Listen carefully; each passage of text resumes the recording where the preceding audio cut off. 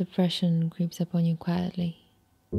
At the very beginning, you struggle with the little things, but you usually choose to ignore them. It's like a headache. You'll tell yourself it's temporary and it'll pass. It's just another bad day. But it's not. You're stuck in this state of mind. You get used to putting on a social mask and you continue to live among other people because that's what you have to do. That's what others do.